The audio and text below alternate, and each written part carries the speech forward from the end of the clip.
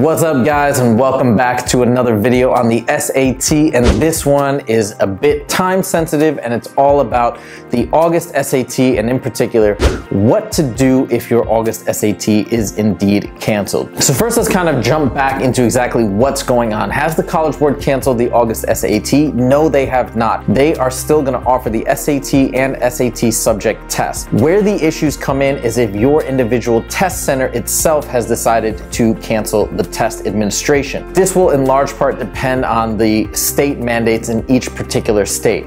For example, California in large part has shut down the SAT. Most test centers that I'm aware of have indeed canceled the test administration. Test centers in other states, however, may not cancel the administration. Now, if you haven't yet heard from your test center about the test being canceled, it's probably good news, but there's one important caveat.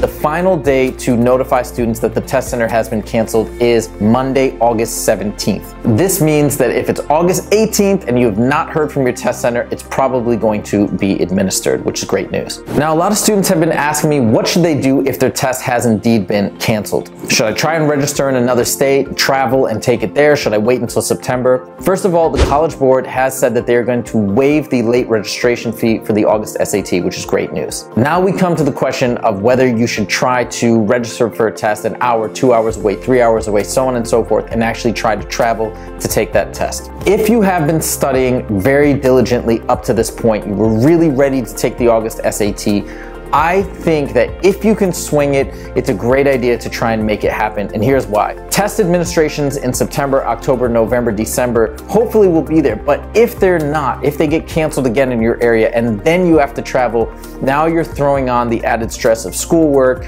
of different obligations that may be there, which probably won't be there for the August administration. So again, if you can swing it, if you feel comfortable traveling a little bit farther out of the way, if you can handle that added stress and you believe it won't compromise your mental readiness and emotional stability, then I say go for it. If, however, you feel that that stress is just gonna be too much, that you don't wanna do that drive, it's gonna be a big burden on you, I can see then a great justification to pass on this. But I can tell you from my personal students who've been preparing all summer, I would like to see them take the August SAT, because right now is a beautiful time where we've been prepping super hard in the summer without distractions, and this will go down before school begins. So I think it's a great opportunity to show what you can do on this test. If you haven't been preparing that much and you were really planning to pick it up in September, October, November, okay, then I see way less incentive to go out of your way to take this test. Now the question comes, will these later administrations actually happen in September, in October, in November, in December?